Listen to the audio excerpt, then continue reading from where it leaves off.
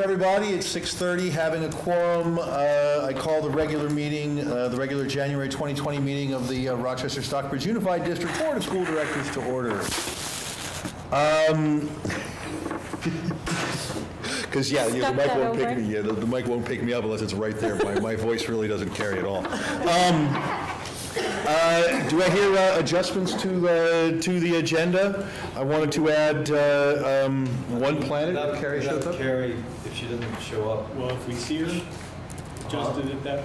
You want to adjust it at that time? If we see well, I think we have to adjust it at the big.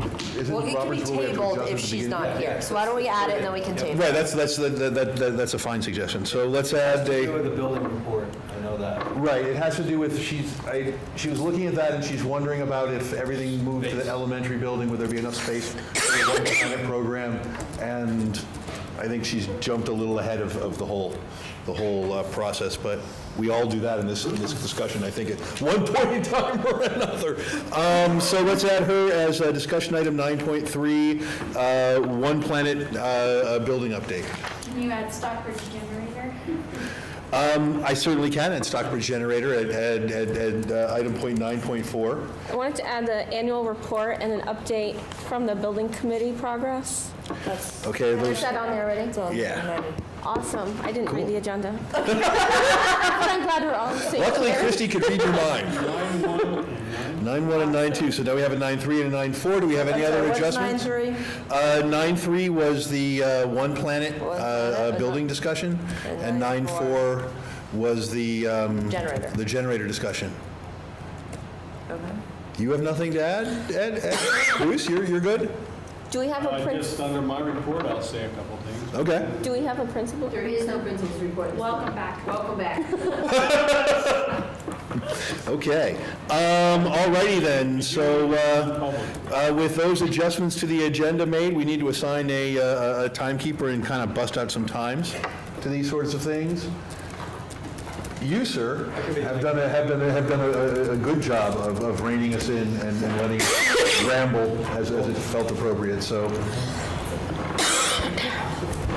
you want me to estimate now? Yeah, let's just kind of. Adjustments to agenda 5, assign timekeeper 5, public comment. We usually do that for 10, don't we? 10. Same with board comment. Have an agenda. Happy New Year. Happy New Year. Oh, that's mine. I'm sorry.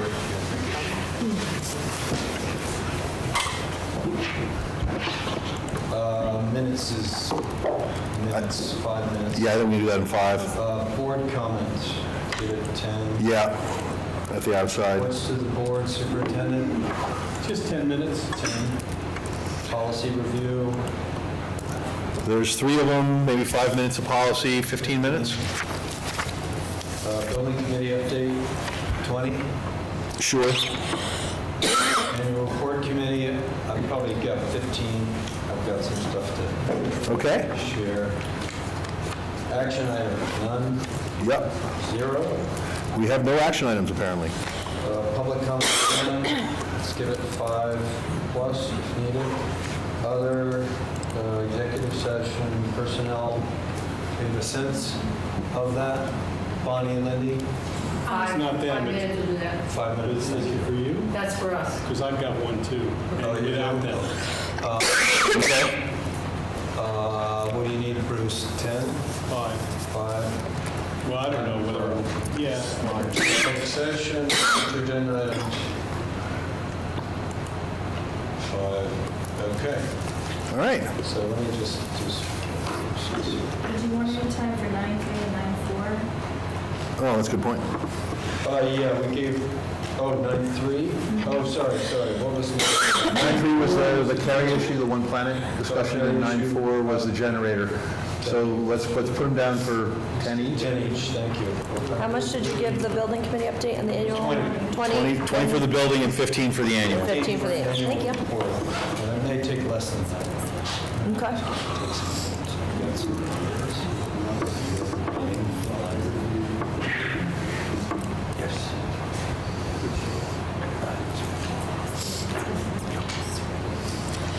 All right, so we are now moving into item 4, the first public comment session. Anything? Okay, thank you. Nice to see you. Happy New Year, everybody. Consent agenda, we have attached minutes from the November 5th and the December 3rd meeting for approval. I would entertain a motion to approve the packet. You found something that... Well, just to clarify, let me find it again. Here we go.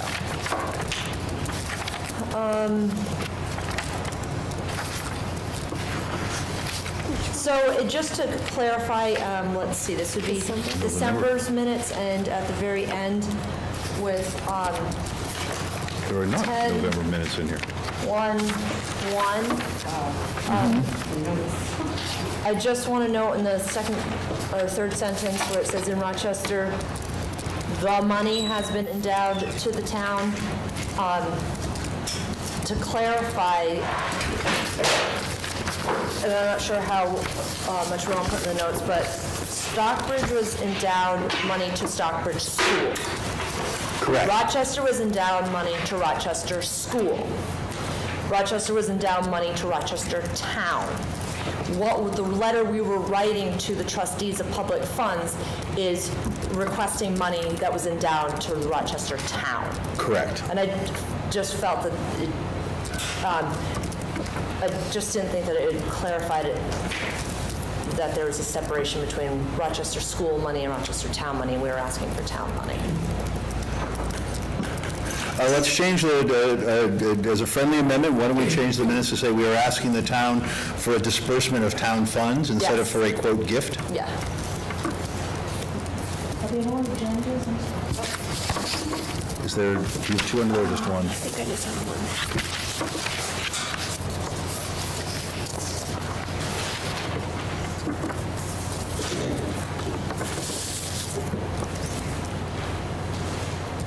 And that was it. Otherwise, All right. wonderful. So I would entertain a motion actually to approve, it's just the December minutes that are in the packet.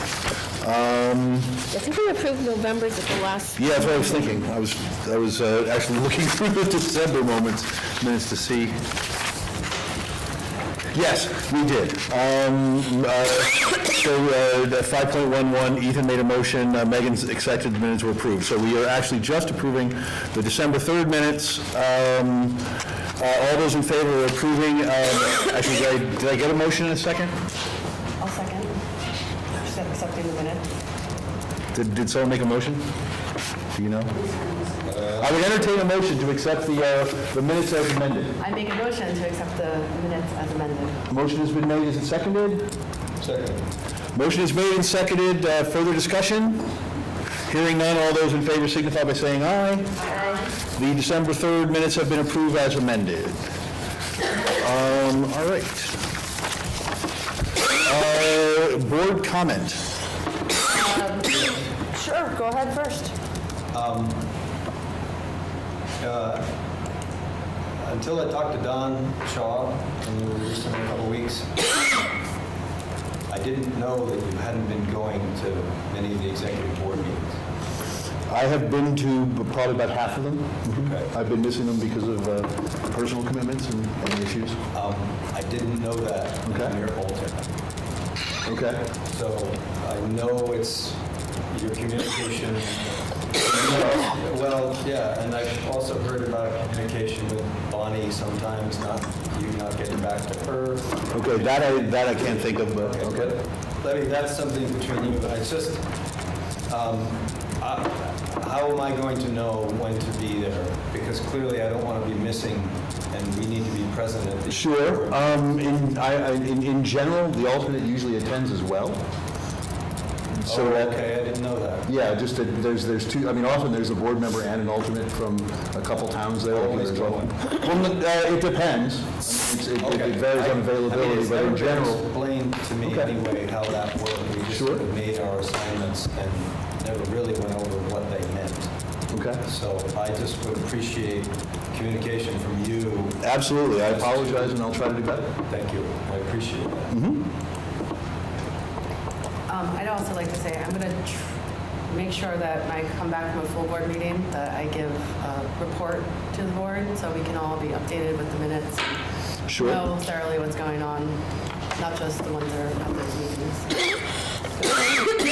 So on that note, at the full board meeting last night, we afterwards had a wagon wheel Rochester-Stockbridge board meeting where we were approving our announced tuition rate, and we approved it at $16,444. Say that again. 15,444. 16,444. I thought it was 15. Six. It was 3% increase from last year's. Last year's was 59.65, so it was a 3% increase to go. So that's what we had decided. 3% increase. It was a 3% increase over last year, which is the same thing we did last year as well. There was room to go up quite a bit higher, but we chose that we did not want to do that. Just keep kind of with the trend, the cost of living increase kind of thing. Yeah. Well, and, you know, I was bringing you a copy. Oh, I've got my file here, thank you. in general, we have seen in the past that when your tuition is pegged higher, you know, significantly higher or lower than the schools in the area, Yeah. you kind of get called out on it, so.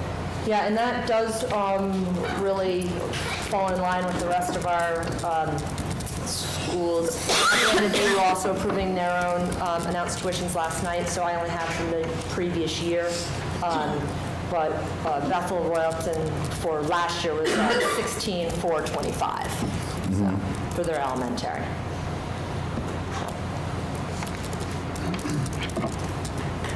And then I think Bruce has the rest of the meeting we'll discuss during his part. Yeah, so if, do we have any other board comment? Also from last night's meeting, Tara said our budget won't be in until probably January 20th, so I know we made some arrangements, so we'll just we'll make better plans for when we have our budget to do some extra meetings. Yes. Well, usually she always, they always think they can get us our budget. We always get pushed back because we're the later annual meeting. So, but we did agree at last meeting to mark on our, calendars, the 13th and the 23rd. So everybody please make sure that is marked on your calendars. So we don't know when she's going to... 13th will not. Yeah. It's not like she doesn't have a draft for the 20th. 20th, so just to keep that, just to keep that in mind that we already... Sorry, what and why? For the budget, for our budget. What date? January 23rd. We had set them the 13th and the 23rd. With the last meeting. Right, and the 13th can't happen because you can't do it till the 20th, but the 23rd and... 23rd is a policy meeting. We had it on there first. Okay, well, We'll work something out. if everybody can just try to remain flexible. Yeah. And know that this is coming. Yeah, and we had said, the minutes reflected we thought it would be in Stockbridge on the 23rd. Is that still what we want to do? So we had Rochester for the 13th and Stockbridge for the 23rd. Right, and if we're not going to Rochester, I mean, I think it was just because we were alternating, I assumed. Yeah. So if there's anyone who has a preference for one location or the other for the 23rd. I have no preference. So. Yeah, I'm I would fine recommend coming you here. keep it at Stockbridge if your next regular meeting is at Rochester. Yeah. So Since it'll be the next. It'll be discussed at both, then it rotates between. Yeah, no, that makes perfect sense. So then let's leave it as minuted, tentative meeting 6:30 here on the 23rd. Okay.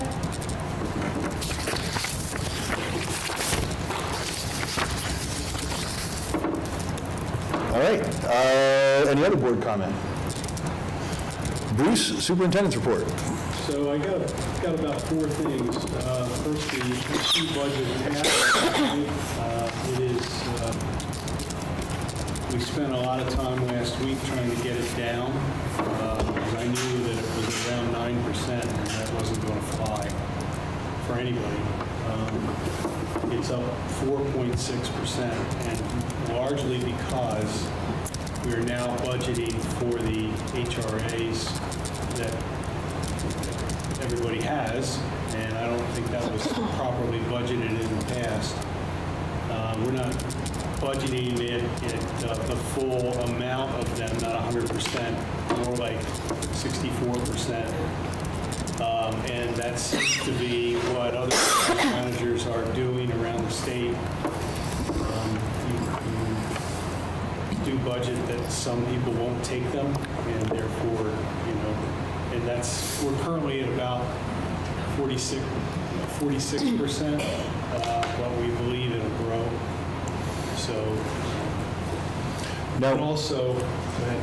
remind me, when we make a contribution to an HRA, it's not like a professional development budget line item where we budget this much and they can take whatever they want to take contractually, and it might be higher or lower, but it's a best guess and we pay whatever they actually use.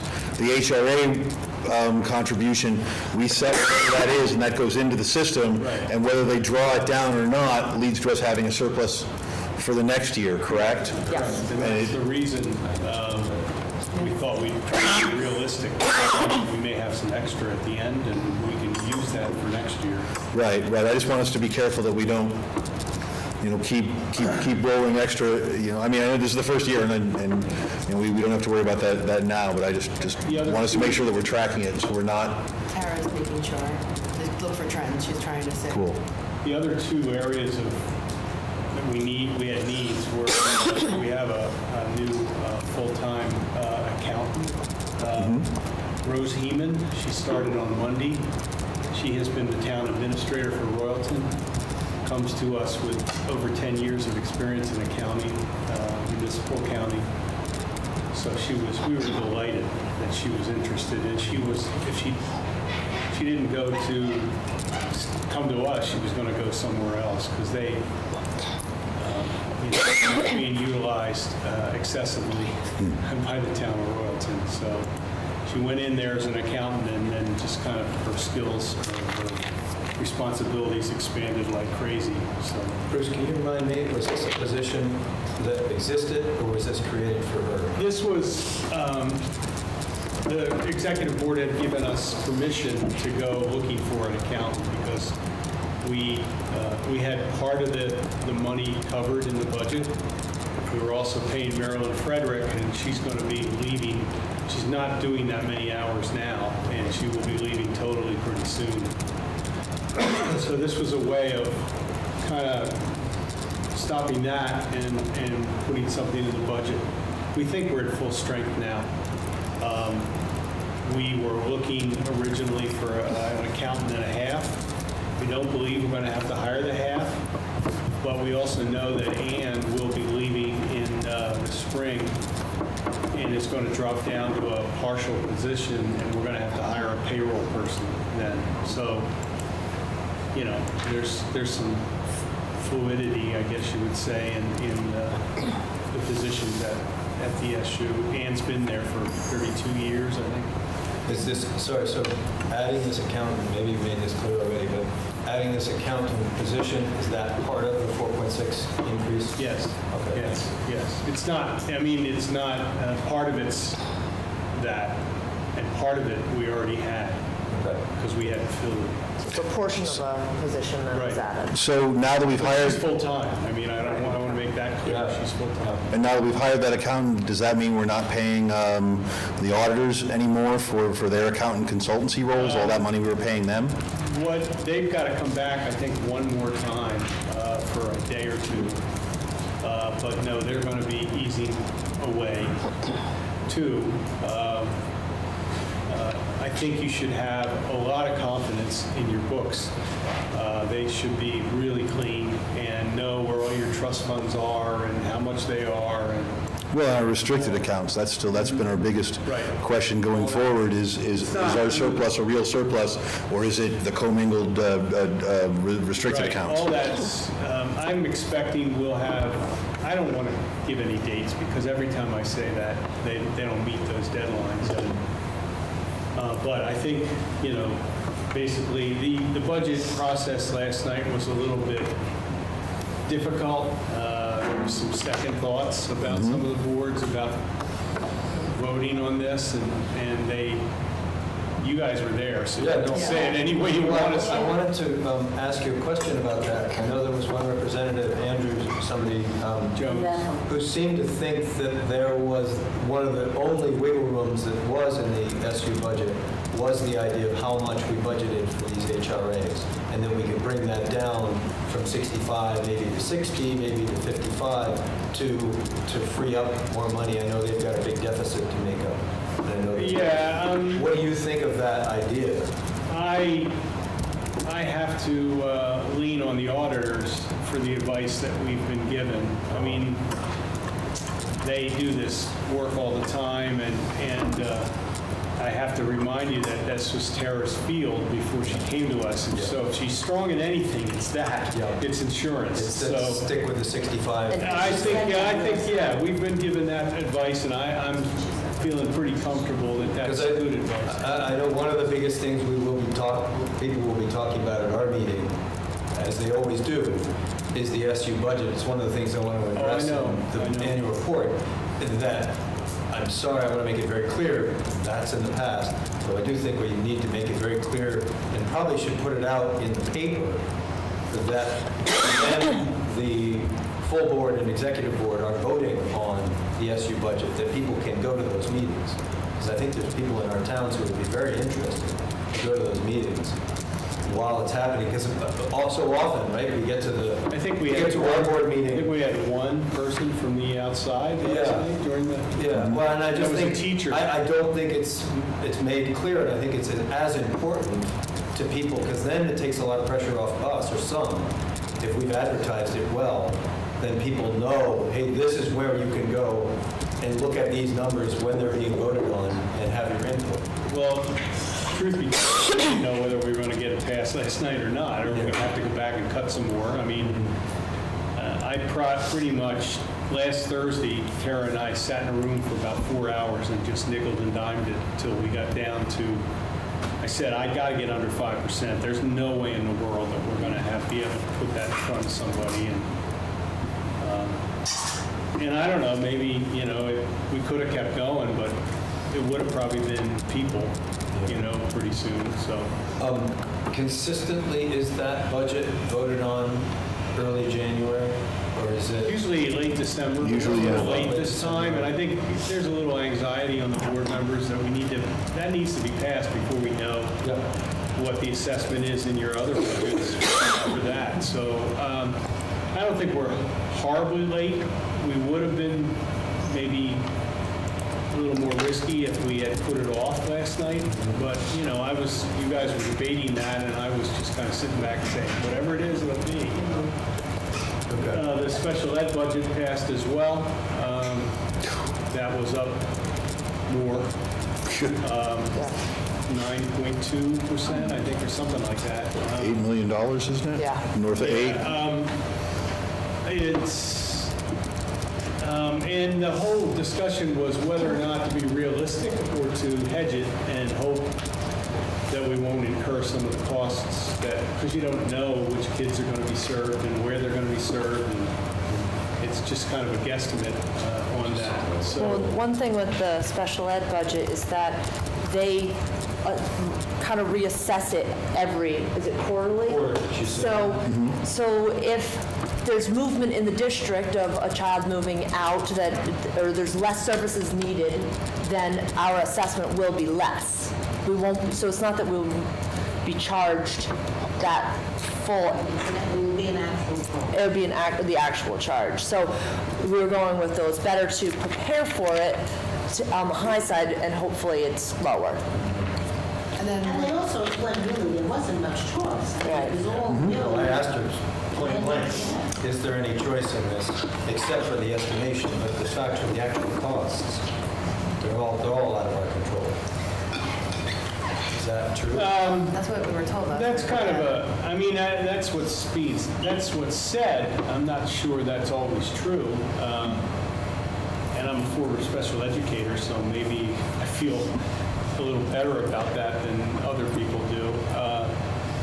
Would you be able to identify areas, because certainly The thing is, you just don't know what's going to happen in a year with a special needs student. They may bomb out of a class and have to get placed. We're trying, that's one of the reasons why we tried to expand the restorative program, because with Act 173 coming, they want us to have our own homegrown programs rather than, and a lot of these places that cost $100,000 a year to place a kid are just not going to be possible, because you're going to be given a lump sum of money, and you're going to have to live within it. That's what's going to happen. It'll be a block grant kind of thing. And so the Secretary of Education has told us you need to build your own programs. And so we're following through. We've just expanded the middle school program at Bethel so that we can accommodate more kids. Probably like 5 or 6 more kids, but we have a waiting list of kids that need to get in there. So Are they all in district or something? everybody that's in there is in SU. In SU. But is that a place, because I'll be working with them, I mean, those teachers are really excited about using it. Is that a place where we could take out-of-district students? We could, yes, and we can make money if we do that. We've kind of been on the mindset, because the program's only, well, it's 2015 when we started this. It's only, and the middle school program's only been open, I think this is the second year, the third year, second year. But we've already outgrown it, the space we were in, and we've basically moved to a bigger classroom so we could handle some more kids. And the possibility is that we can take some kids from out of district and start charging, which will lower your assessment. Do other districts have a historical classroom? They do? They have a classroom, but it's not. The return rate to the regular population, and this was the stipulation all along, that we didn't want it to be a last destination for kids. We wanted them straightened out, worked with, and then returned back into their regular environment. Since we opened in 2015, 41% of the kids have gone back to class in their home buildings, Chelsea, Tunbridge. Is that good? Yeah, It's huge. I mean, it doesn't sound like much, but you're talking about kids that are, That's awesome. throwing chairs and biting people and all kinds of things. And so Bill just came out with his book, actually, a couple of days ago, and I have a copy of it. But what I'm afraid of is other districts are going to steal him away, and because he's had so much success. 41% for kids like we're talking about is a huge number. And and it's allowed, I know I'm taking way too much time, but it's allowed, that's okay. it's allowed the buildings to get settled down, because these kids now have people working with them. The run-of-the-mill teacher doesn't have the skills with behavior that the people that, the Bill's trained everybody. We haven't sent them away. The kids, the teachers have been trained. He's been very careful about who he's hired. And Deb said that he's really excited about the DI because the teachers are really excited about it. Right. And It he's just even gives academic it piece. just gives us another tool. Yeah. I think I heard from either Nick or Amy that at one point you were trying to get some money to build a space. Yeah. Is that dead? Well, it's not dead, but it's not active right now. I think we. Well, I'd like to We talk threw that about out there. actually, because Well, the issue, and I know this has come up before, that was the elementary is that program. these kids need to be with their peer group, and especially like the 7th and 8th graders. And bringing them over here and putting them in the old high school building or the high school building takes them out of that. It isolates them. And so But what about elementary students? Because you have a restorative program. we have in 2 South programs at Burlington. Royalton right now. So- One's a K through 2 program, the little guys, and the other is 3 through 5, I think. Yeah, and I mean, we have an elementary school with a building with great outdoor access, and think it's something we should really think about for the future. Well, especially when the other option is building somewhere else. Deb actually came, Deb Matthews actually She's been came to over looking Rochester. around, actually. And she's actually looked at the space a year ago. And the dilemma at that point was the majority of the youngsters in the classroom were from the far edges of the supervisory union Like on the Chelsea. other end. They were anticipating about an hour, 20 minutes on a bus one way. And they Could we do two, determined- I mean, could we run two, like, one centralized to the South Royalton area and one more on this edge of the district? Because we are a huge district. And I know that we have a child, I don't know how many children we have, but we send children there from Rochester. So I feel that students should be able to travel The the other way. 45 minutes to our direction. You have to have quite a few that are probably expensive, you know, We're sending, I don't know how many kids are on our bus going for restorative. for restorative. Oh, I didn't know. So if I think it's a, Well, they're just- I'm not I sure the number, don't even know that number. Maybe you guys do. but I know that there is, I didn't so. realize there was that many. I said one. Just one? Just one? Oh, one. One from Stockbridge, one from Rochester. And Right? I'm happy from, because Bethel's just a hop, skip, and a jump over the mountain, not too bad. How many do you send to that? From to Bethel, go to the restorative, but that's, because I would consider Bethel more in our neck of the. You know, the program's not huge. There's probably, I think there's 5 at the middle school right now. There's 5 or 6 in each of the classrooms in Royalton. And they have, I mean, they've got like 3 staff members in with them, you know, I mean, Yeah. At our November meeting, I'd asked Deb, and she, in November 25th, there was 5 in the K through 2 program. There was 6 in the 3 through 5 program, and 5 in the 6 through 8 program.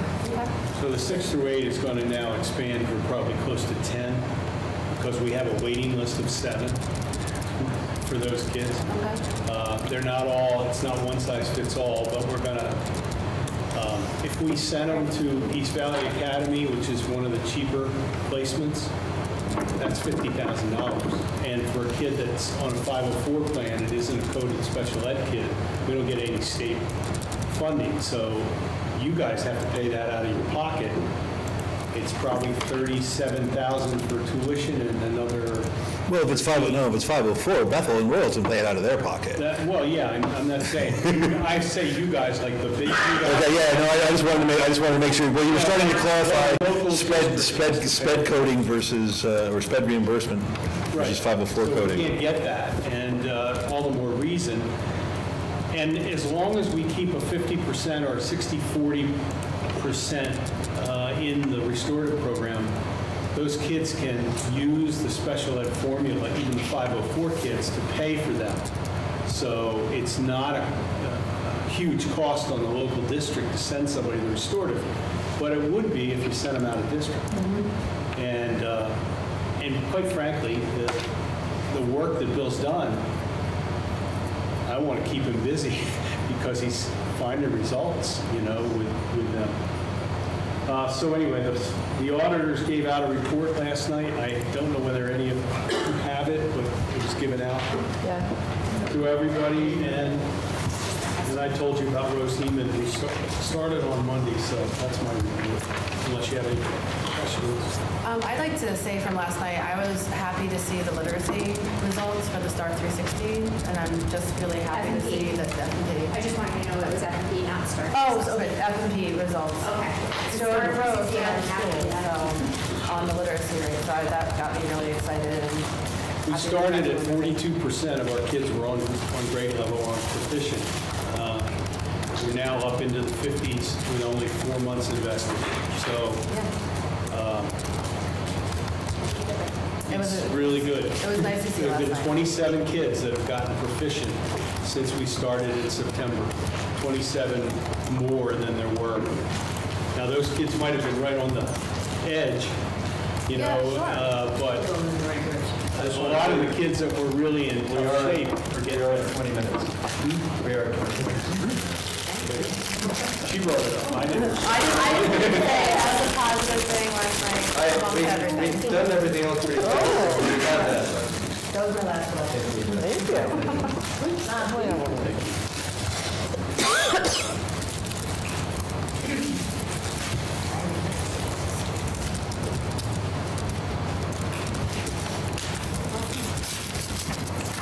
All right. You had to stop talking as soon as I popped the chocolate in my mouth. It's going to help speed us up. So we have been asked to consider 3 policies. That have been vetted by the policy committee. Okay. Yes. It's a policy on students 18-year-old or older. There's a policy on field trips. And there's a policy on therapy dogs, which is uncoded. Yeah, that will happen. As I understand it, we cannot approve these policies tonight because they weren't specifically warned. The policies have to be warned by name, I believe, so that the public know that they're attending a meeting for a policy about firearms or whatever. There will be once you guys have seen these, there will be something put in the paper to warn all of them. Okay, great. And we won't adopt them until that last. Yes, no, that was the point I was making, is that we cannot adopt these policies. Which I Can't fool the public. Which I do want to kind of comment on the last set of policies that we reviewed. We had some very minor adjustments to.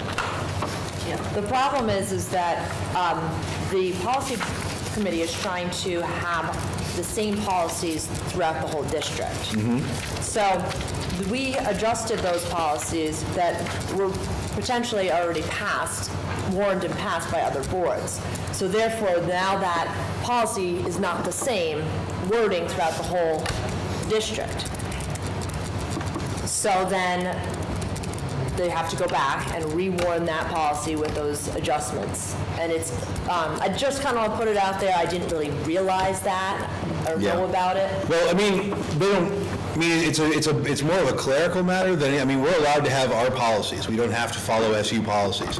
Right. I think the goal of the SU was right. It's to have policies as consistent as possible. And a lot of the changes that like we've kicked back have been saying things like, we want the superintendent or his or her designee to approve using a local building space use, so that we don't have to go to Bruce to get that. Bonnie and Lindy can decide if if they want to have a hunter's breakfast here some Saturday morning at the start of musket season or whatever. I think so. I think the back and forth is clerical. I think when it's the more confusing conversations have been like the times when we've made our changes and then Sharon's made another set of changes and then other people have approved it as left, and then now you've got 4 of them. And I think that potentially with those last set that we approved, that we made a few clerical changes to, falls in that same realm. That now Sharon's got one, other people in the SU have one, and now we have one. Now, I don't know how big of a deal that is on the SU. No, it's not a big deal, and in some cases where you've added punctuation, I'm not taking that back to the policy committee. That's not worth it. That's I just added to the one that they approved and corrected a little bit. Right, and that's... And it's not something that affects the wording or the meaning of the policy. If it affects the policy, that's a different story. Right. And I will take that back to the policy committee, and it'll come before you revised again. So.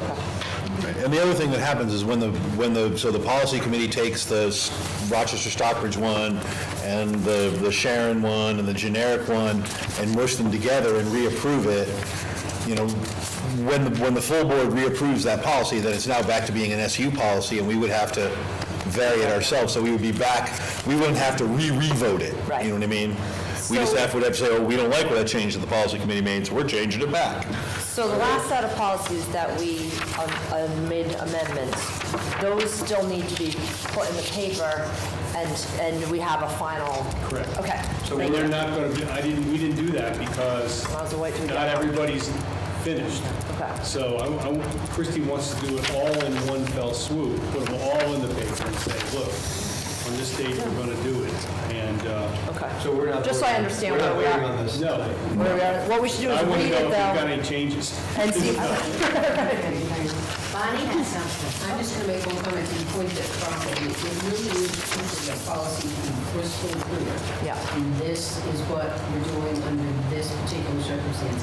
Ideally, what I would recommend when we're all done is that administrators and board members have a policy manual. So they have this is the final policy, and everybody has it at their disposal.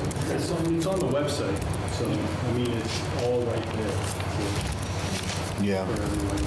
I mean, the comments, I think that, you know, given that we educate children from pre-K through 6, I think that we should, you know, stay silent or just let the SU adopt the students 18 years or older policy and not really get our, you know, get our fingers dirty in that at all.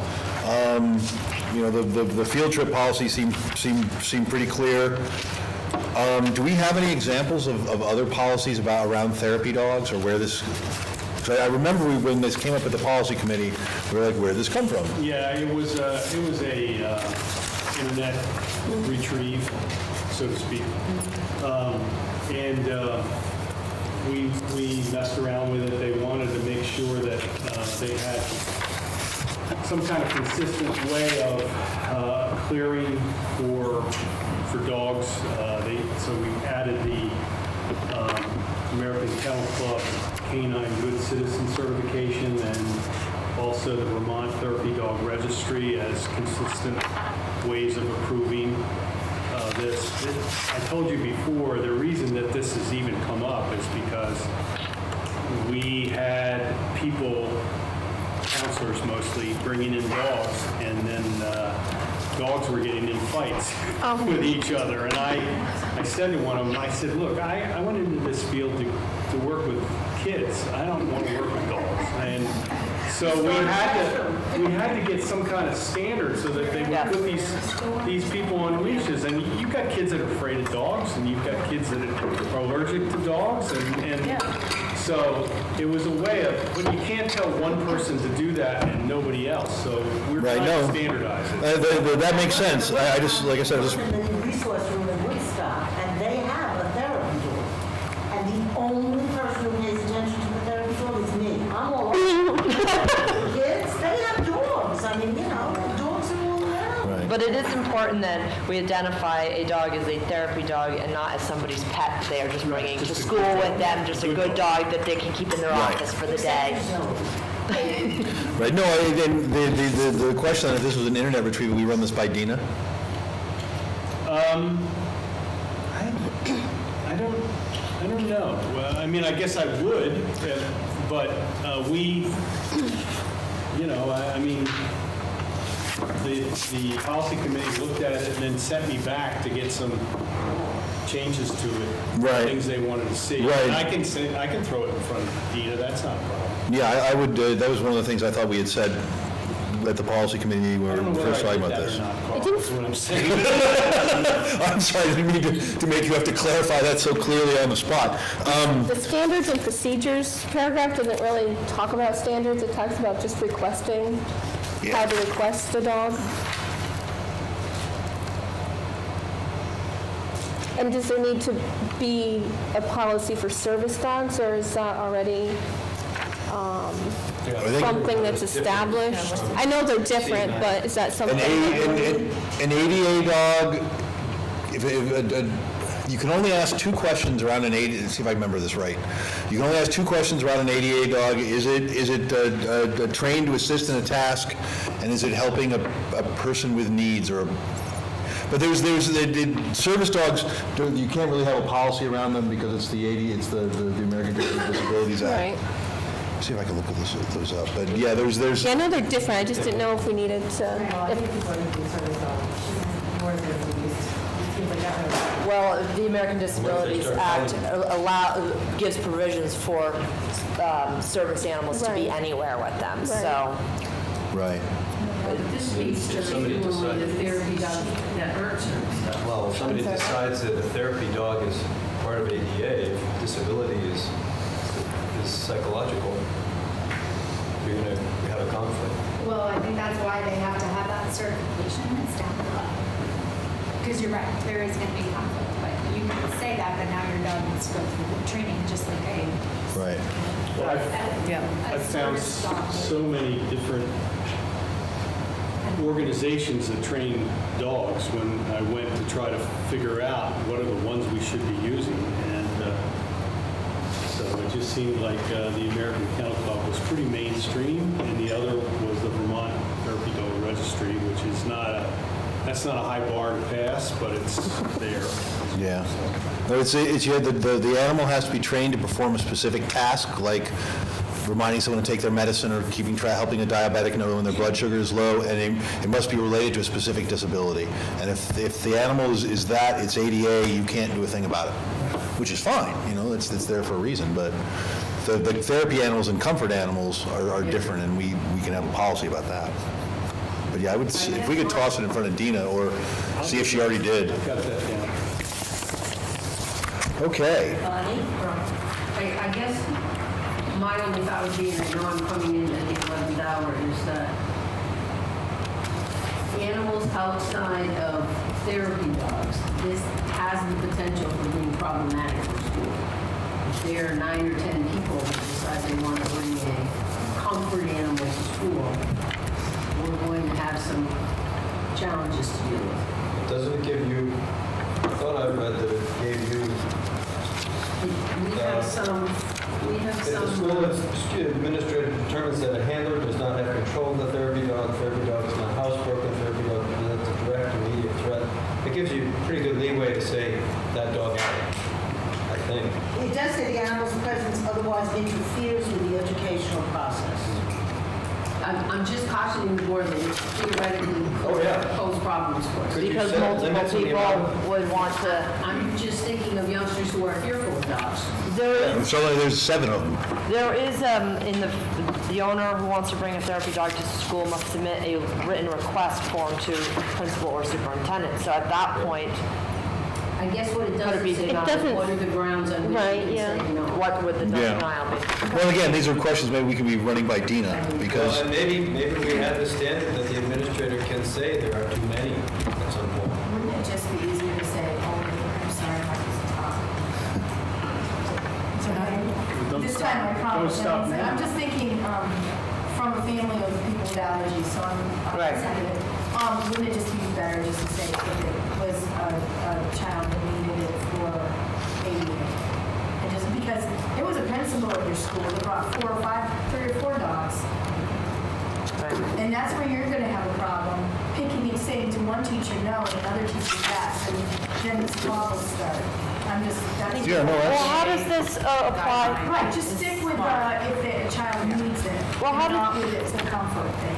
How does this apply to, is it one of the SAP counselors that has a therapy dog? And what's the Yes. Yes. It's limited to the counselor then. So I'm kind of wondering how that gets. That's part of what the question is. Yeah. Just a good dog or a therapy dog? Just so you know, we're at 13 minutes and 15 minutes. So I guess I'd like some clarification on the solution to it, or other under control. And I'm thinking of the kids who are looking for control of animals, or other tether, unless the use of a leash or other tether would interfere with their dog safety. I'd like it really crystal clear. To me, verbal control is not acceptable. I understand that they're very highly trained dogs, but if a child is fearful, that doesn't. Dogs will be dogs at some point. They are. And the other thing I add too is, So I don't want to clarify. you don't want to deal with a peanut allergy. Right. They're both Exactly. absolutely done. There's no peanuts. And so as a kid has a dog allergy, which could set on a serious allergic asthma attack, it's got to be clear that can't happen. Because it's the same. Well, I think, we're as you pointed out, we're 15 minutes in. We've come with a litany of concerns about this policy. So I think, Bruce, you accomplished what you wanted to do with this discussion. You got a lot of feedback on that policy, and hopefully we can sort that before we actually have to approve it. We didn't say, the field trip policy seems fairly reasonable. Does anyone have any comments on that? Seems very logical. Brief report, brief report. Teachers Yes. who like brief reporting. I mean, do you guys are the administrators that are going to be receiving these field trip requests and reports? Does that work for you, or do you have any, if you have any thoughts, can you get them to the policy committee? I think brief report is fine. Usually teachers have well thought out why they're taking a field trip. I just don't want it to be redundant. They usually explain why they're connecting it, how they're connecting it, and I think the brief report fits it. Okay, so then, Administration, number 3 comes way before number 2. I'm just thinking of teachers in high school. Yeah. Number 3 needs to be right up there after it's approved. that's a good point. Can we do that, Bruce? Can we switch points? And I agree with Lindy. Switching items 2 and 3. Because first comes the request, then comes the permission slips, and then comes the The report. key part about the teachers doing that is some people are very good about it and others are not. Yes, I would switch those. Thank you. All right, that brings us to 9.1, the building committee update.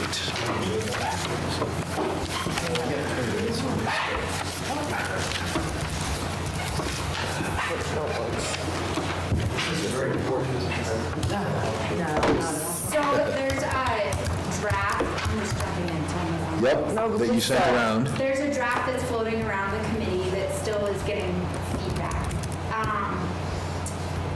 I think the bigger question at large is, hold on, let me get to my notes here.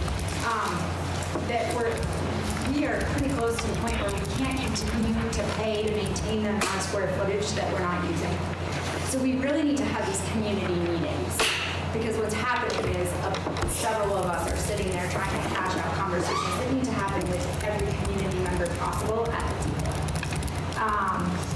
And we need to get this information out to the committees. I mean, we could give you numbers, and that's what's floating around in the draft, is that we tried to go back to the charge, which was difficult.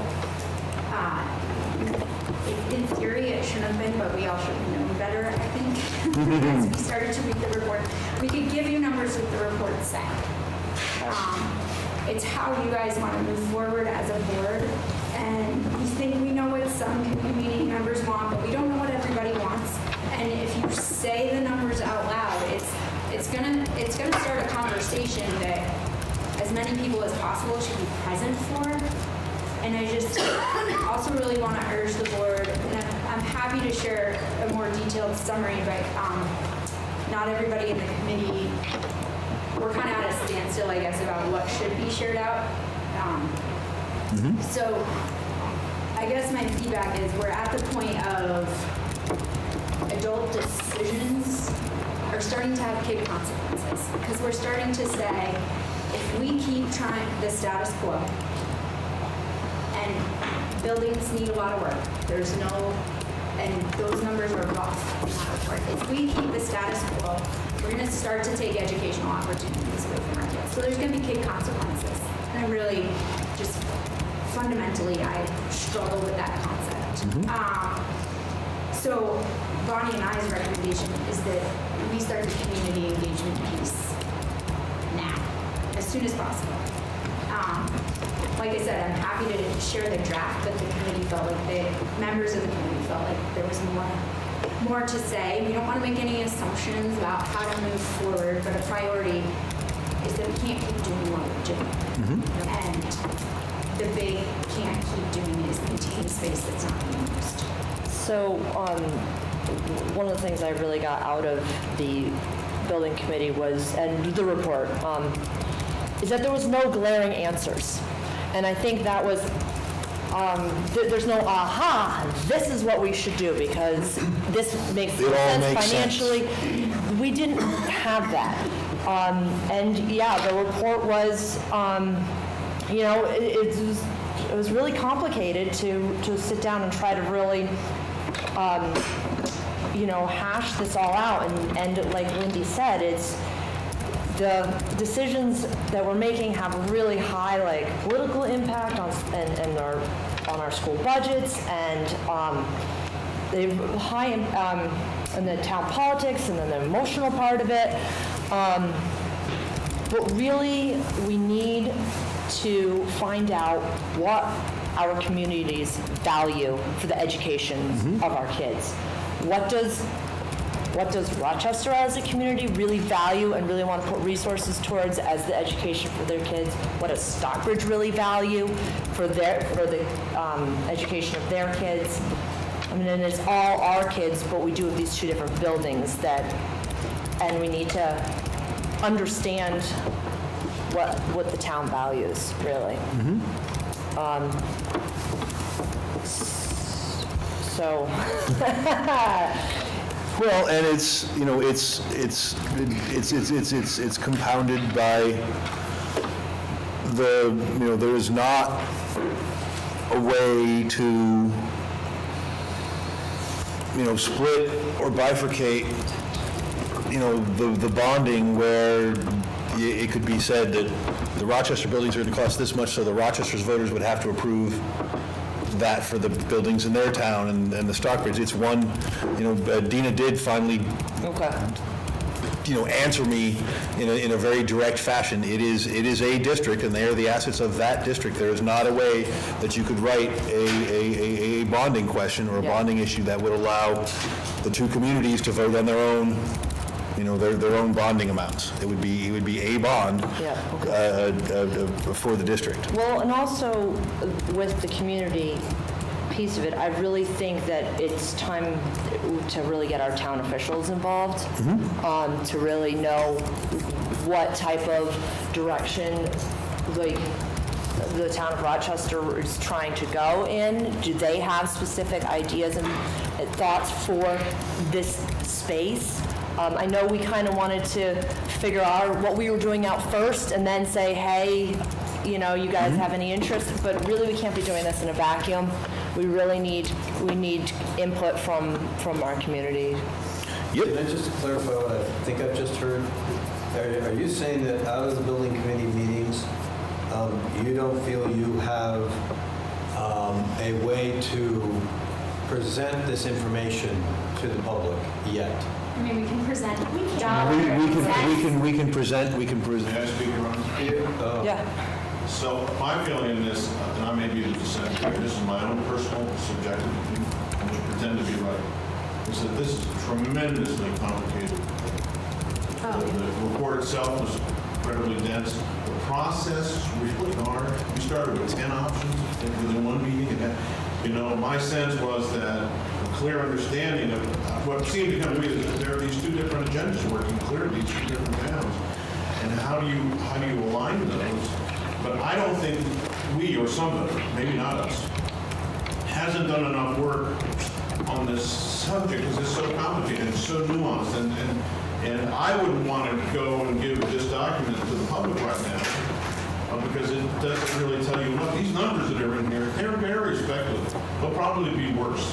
We don't know because they're it's a general overview of all three buildings.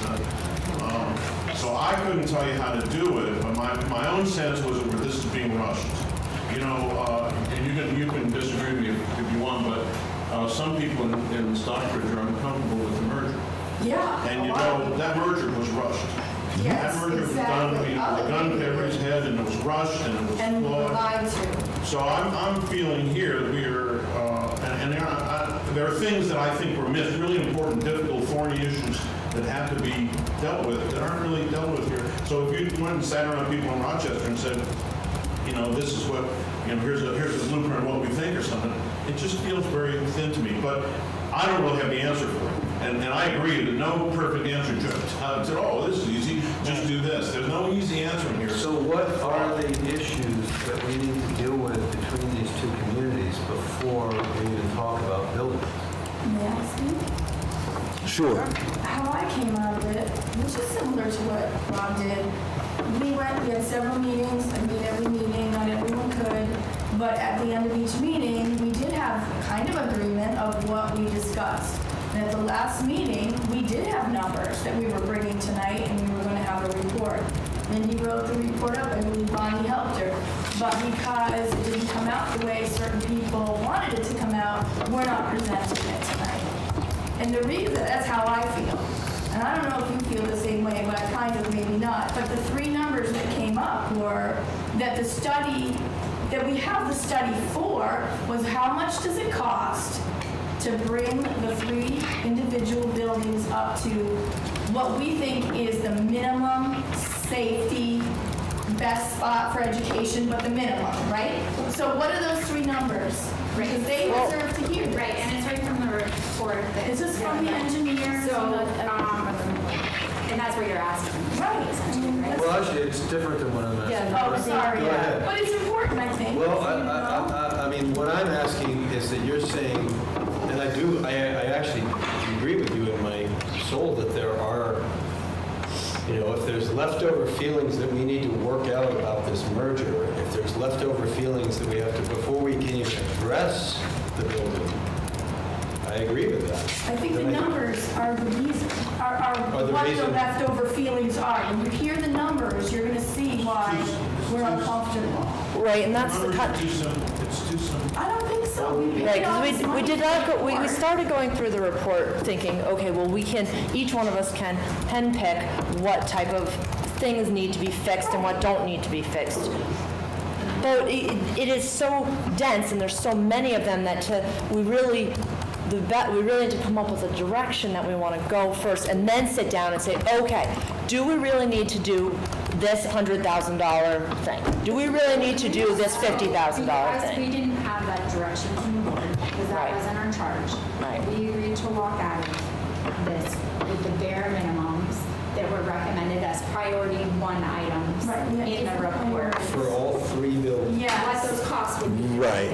And that was one of the issues that the committee found with the report was that a lot of the numbers, for one, involved make this a school building for the next generation.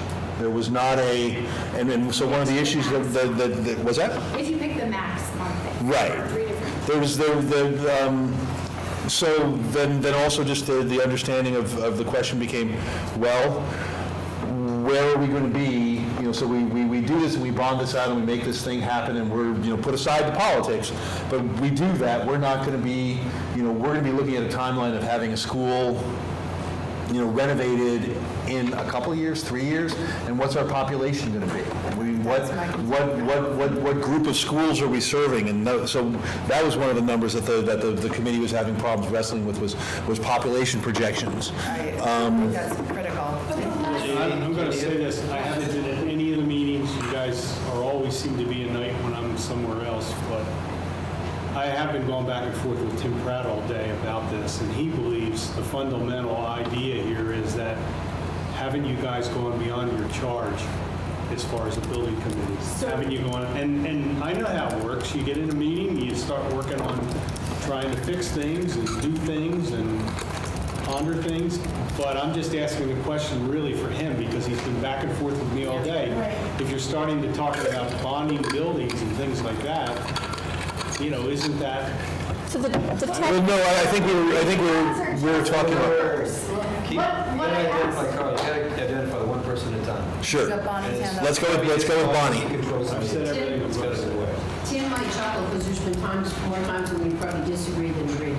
But there were a couple times in our building meeting when we acknowledged, we back and revisited our charge. And what I believe our charge was to better understand the report and present it to our communities. It wasn't to say, let's recommend this, let's do that.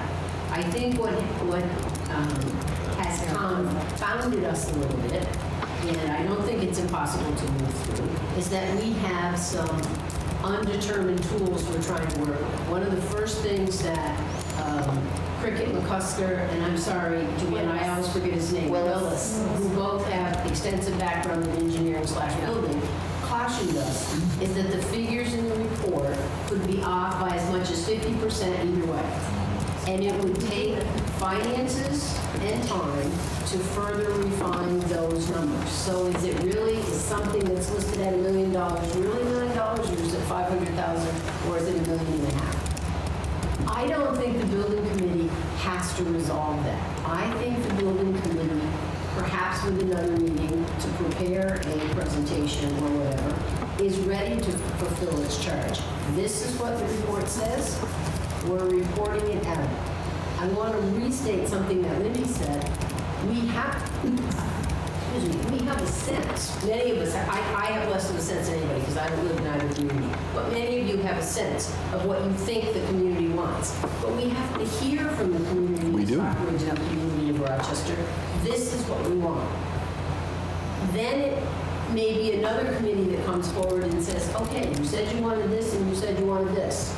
We've refined the numbers. This is now how much it costs to have this. Can we afford it? Can we do it? I think we're trying to bite off too large of a piece of a very complex problem. Or instead, I think we need to break it down into smaller pieces. And I would agree with Lindy. I think it's essential that we get out to the communities of Stockbridge and Rochester soon with what we have clearly explained and clearly defined, perhaps. The other thing I'd like to say while we're on camera, I'd like to take responsibility for this. There was a point in the building committee when I said something that I think took us off track a little bit. And I'll restate it this way. I'm still firmly committed to the fact that we have to get the Rochester program in a single building. But I do not know how to do that because neither building, as it exists right now, gives us the opportunity to do art, music, physical education, cafeteria, lunch. We don't have a multi-purpose room here, like we have here. It would take X amount of dollars to reconfigure that high school gym into a multi-purpose room. I don't know if that's how the communities want to spend their money. So I think we're trying to do more than we need to do prematurely. I think we have a set of facts to the extent that we have them. We need to get out to our colleagues and friends and relatives in our communities and say, tell us what you think. And some of that feedback will be passionate. Some of that feedback will be pointed. But I think we can't go much further without hearing from the folks in the two towns. I have to concur with, I mean, as a committee member, my opinion from the committee would be that I don't see that the committee, if we got together and sat down and did a lot more, we're going to answer some of the questions, because again, one of the things that plan did was it didn't look at how you could, it said, let's build an extension on the elementary school. Let's not look at how to repurpose that room. And, yeah, the numbers could be up or down, but the idea that Stockbridge, the cost of doing the minimum to Stockbridge is 1/10 the cost of doing the minimum to the Rochester Elementary School, and it's a bunch more than that to do it to the high school, does bring up a question that, and again, you're right, Tim Pratt, we're not talking about bonding and what rates we're going to get and what that's going to do to our tax rate, but just the one of the things the community has to have explained to them is that, there's a big inequity in terms of the condition of the campuses in the two towns. And what does the community want to do about that? And I think, that's a conversation that, yeah, it is somewhat rushed, but we need to start it, because I don't think as a committee we can do more without saying, I don't feel like we said, and correct me if I'm wrong, everyone who was in the meeting, especially as I missed the last one, was sick as a dog, but I don't know that the committee felt like we had a good set of things. We wanted to go back to Black River Design and say, refine this. Right. Tell us what it would cost to give us a back of the napkin estimation of doing a renovation on the building, the elementary school building, versus building an addition to it so it can keep a gym. And whether the Rochester community cares about that or not is a conversation I think we should be having with them. But I think we need to get out in front of people and say, here's the things, here's the stuff we don't know. We don't have a good student population projection. We only have these information about really doing full renovations to the building. We don't know what the costs of or how what the costs of education going forward are going to be, or if we're going to maintain, the small schools grant that they say they're maybe taking away that we thought had perpetuated. We're at 18 minutes right now. Out of 20. I would say, This is a different thing, and I would like to make it a charge to the building committee not to deal with numbers, not to deal with additions. I would charge you, come up with the 3 key questions we need to ask our communities. Even if they're difficult. Yeah, I think, Especially what are, for the- and, you know, this is it. What are the questions that I have touch a on this? question. No, but I'm just saying, yeah, and we'll get there, but I just want to finish this. You know, Rob, you said there's something underneath. And you said this, you know, there's something beyond these buildings that we're talking about here. And I think the only way you get to that is by really figuring out what you want to know from your community. Right. That takes, and I think that is a very specific charge to give you that I think you could go and be successful at. I think the first question is, with the budget you're working on right now, can we afford to increase it by the amounts of money that we're talking about? On top of it, like, are we, the budget you are working on right now, with the expenses we have right now, which is putting people right at the edge of their budgets, their personal budgets, can we add on to it that much more? And in the town of Stockbridge, can we add 40% of a huge, we're talking $1 million to renovate one of the buildings in Rochester, one of them. And ours is 100 and something. So I'm scared to think of doing $100,000, adding that to our little budget. I can't imagine also doing 40% of theirs. That's the question. Where are we at our own budget for this coming year and adding on top of that? And I know it's a bond and that doesn't necessarily go in the budget. It still has to get paid. Great, and I think No, we go absolutely. back to what the community values, and we need to have this conversation Right, and I to think- find out what everybody feels, and that's exactly it. Getting to the core issue. And we were promised things, and I mean, I don't want to beat a dead horse, but we were promised things, and we can't have those extra things because now we have to worry about refabbing buildings that haven't had any updates or repairs in years. And yet we have tried here. So it's a subsidizing of one town by the other. If you look at, if you take her question larger, which is, can we afford to have school? I mean, if you look at these figures. You're right. Can we afford to have a school? That is- That's Our a big question. schools up. Well, no. Right. I mean, well, and I mean, I think there are some truths that I don't know that we have this in writing anywhere, but it's certainly been stated whether these schools will ever be allowed to separate, even if that was the will of the Well, there's always choice. But even then, I'm not sure, you know, the state, who knows what this Department of Education is going to Well, we'll know decide. in January 20th. I think, But I'm just saying, I think you're right. I really think we're getting to a really core question here that has to ask the communities. And I think that's the kind of question that never got asked in the merger because we were always so worried we just had to get a merger. I asked it every meeting. So I think Joanne, you mentioned some draft text. Is that something the committee put together, or is that the, Somewhat. a draft. some draft Yeah. text Yeah. you mentioned? Is that something the committee did? Can you send that around to the board? I would like to see it. Yeah. Sure. I mean, well, it's not public information yet. That's fine.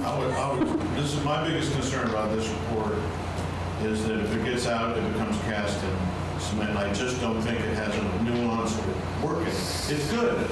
It's good. It's all true. It's good. But Why did we make the money then? I would say, you know, to your point about having gone beyond, are we dancing too fast for our shoes? You know, are we beyond our mission? That's a really good question. And if our mission is basically here's the report, here's the price tag, go crazy, then we are. Because, but if we have a larger responsibility, which is to look at these communities in a more organic sense and to understand what can they really afford, what do they really want. I mean, these communities are so different. I'll make a little point that came out to me, and I'm uncomfortable because I feel like it got kind of papered over, and that's the business of using the music and art room in the high school or the elementary school. So my reading of this afterwards, and I didn't agree with this, is that we all agree it can only be two buildings. The problem with that, and I'm not talking about the functions of money, but how people feel in Rochester about art and music. And it's their building, and they pay for it, and it has to be heated. then how do we then go to the school and say, well, here's how we're going to take care of you without building a whole new school?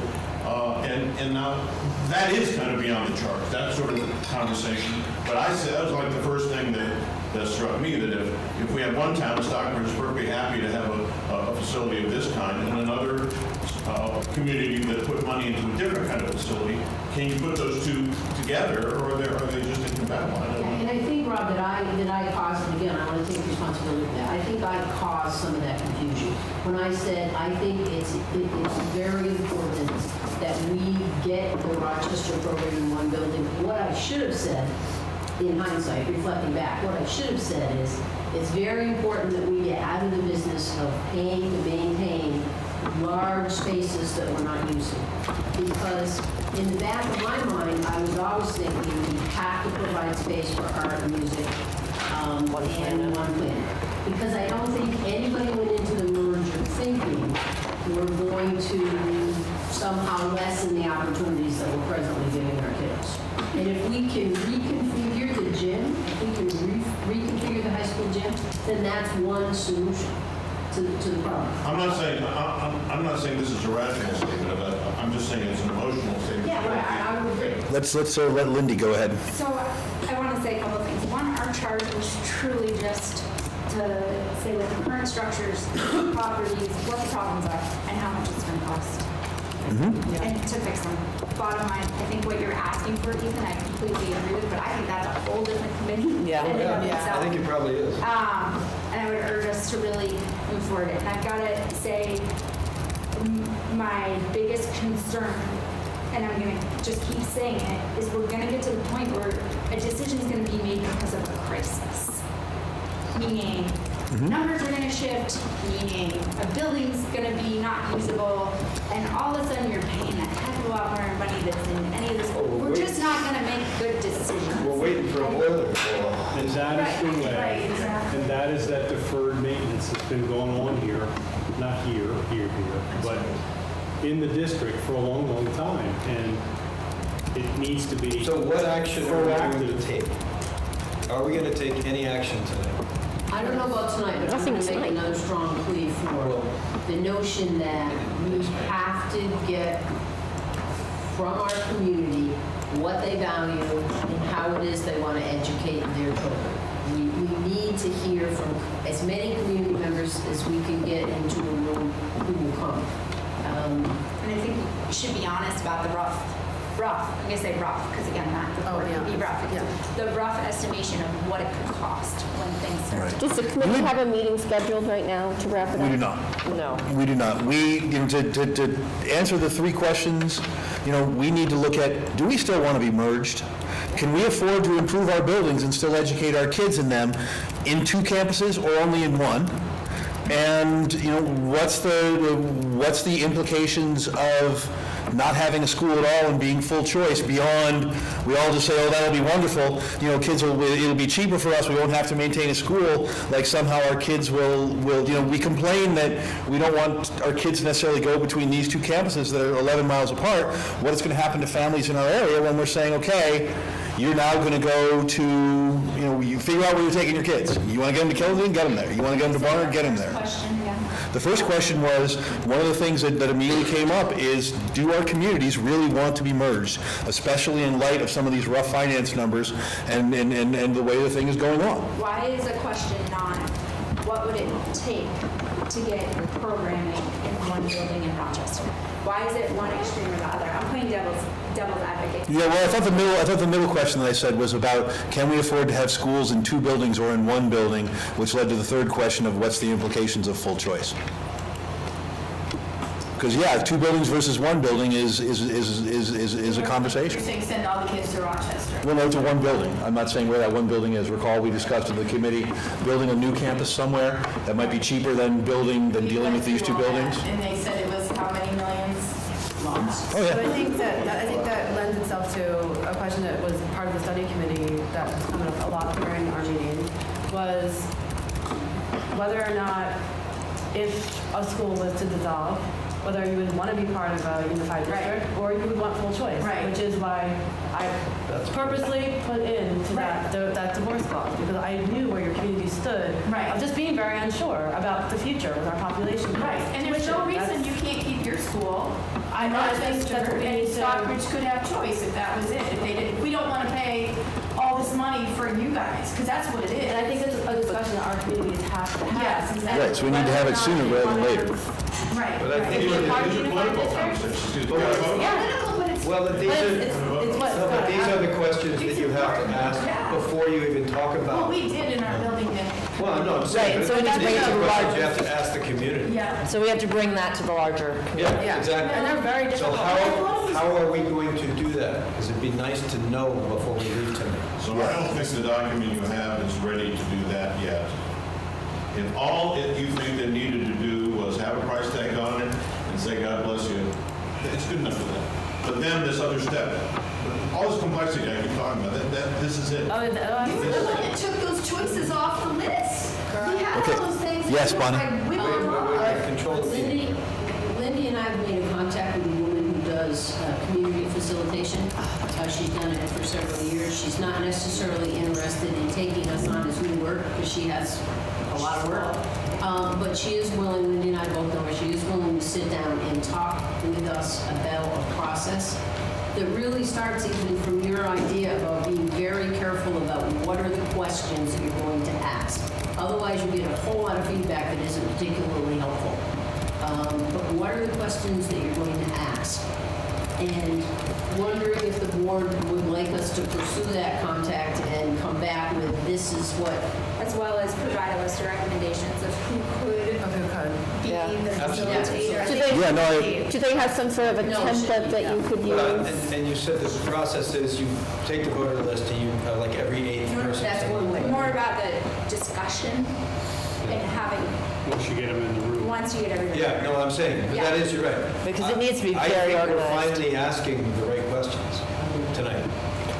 And I And I think, think We that's a really are great asking the idea right to get a mediator. I think that's really good. Joanne? I'd like just to make one comment that, it keeps being brought up that Rochester's about the music and the arts and all that, and Stockbridge is too. We just did not overspec. We love you.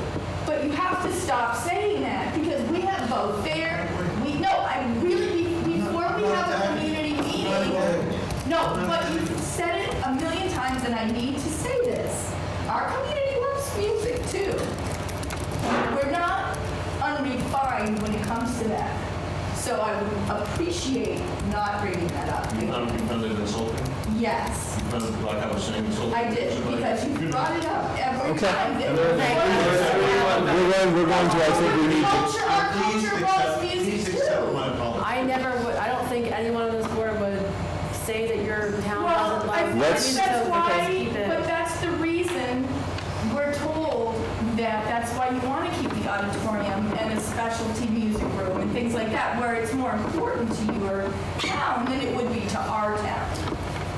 I just wish we could. I don't think that's a message that's been given out, and I understand you're very upset, Every and meeting that. not that, I have not personally heard that there has been a comparison that one town is refined and one town is, that says that Stockbridge is full of knuckle-dragging mouth breathers.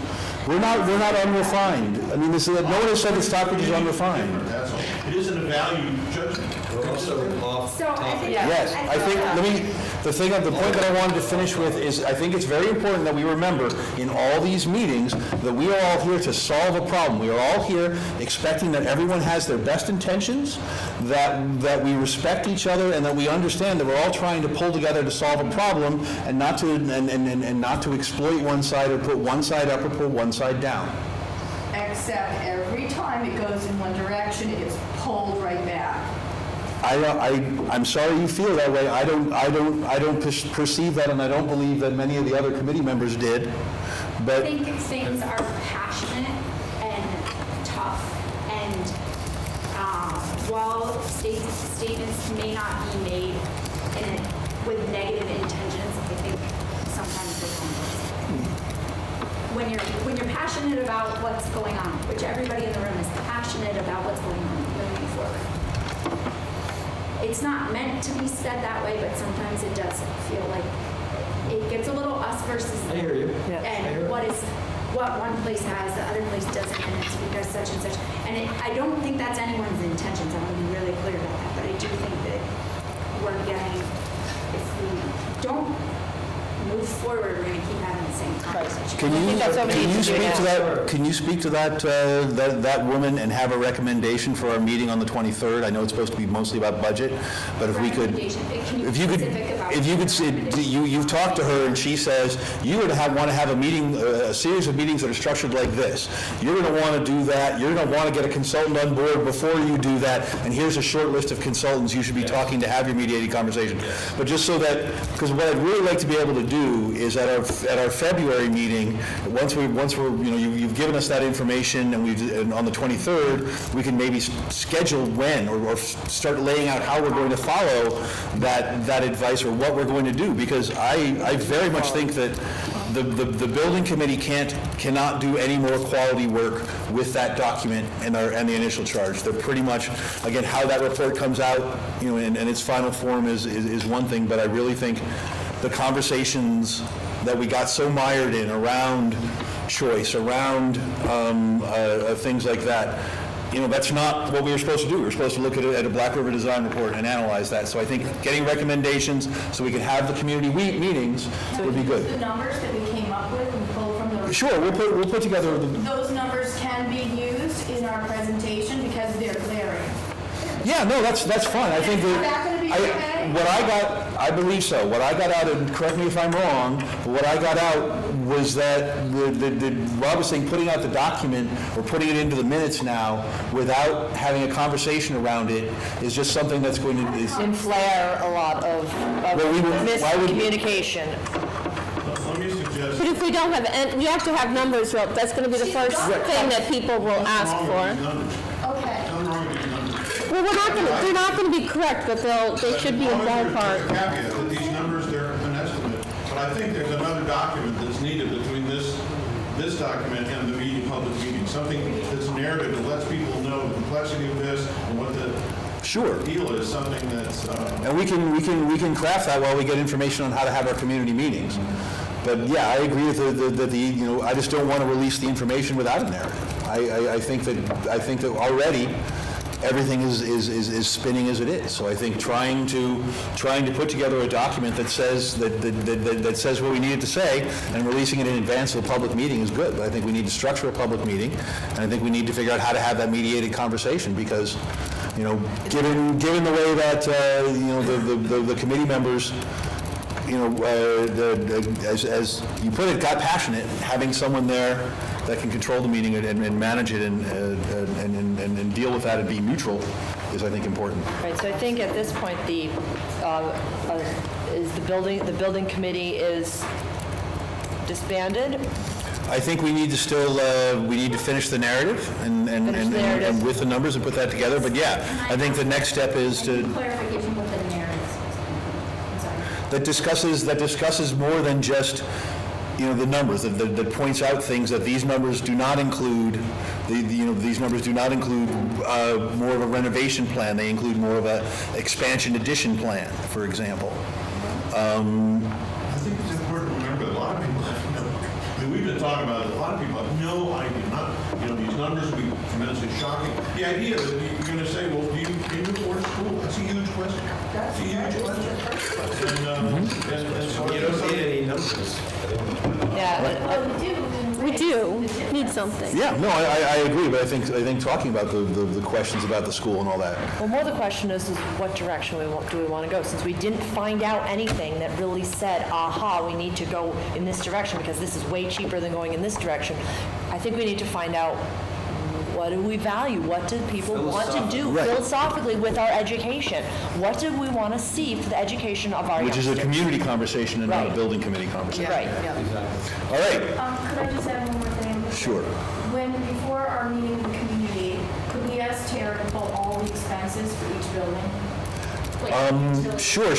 We had asked for that. We had asked for that 2 meetings ago. One, like the fuel oil for Rochester was $70,900, and Stockbridge was $5,300. So I think that's a really important number to put out to renovation. And that's for right now. Just the running of the building. The running of what we're spending in Rochester currently for fuel so far up until December was $70,900. I have a, $5,300. I have a beginning of a spreadsheet Yep. that does have the last Right. historical years those are that we can work on questions to be able to pull out that information. Well, if anything, it shows, you know, the folly of running two buildings at once. You know, heating an empty building. I think Dan's point is a good one, and I'm going to say this, I think it would be a folly on our part to assume we can move in any meaningful direction without facts. Absolutely. I want to say this just because I know we're on camera, Joanna, it was a good point.